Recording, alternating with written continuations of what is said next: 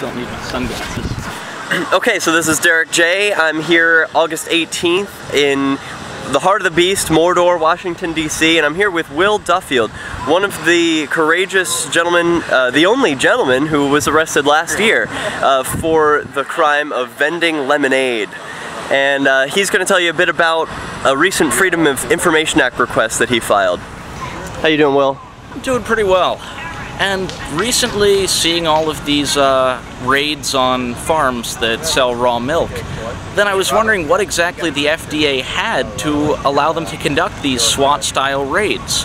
So I filed a Freedom of Information Act request asking what guns and other destructive devices the FDA had purchased, as well as their deployment orders.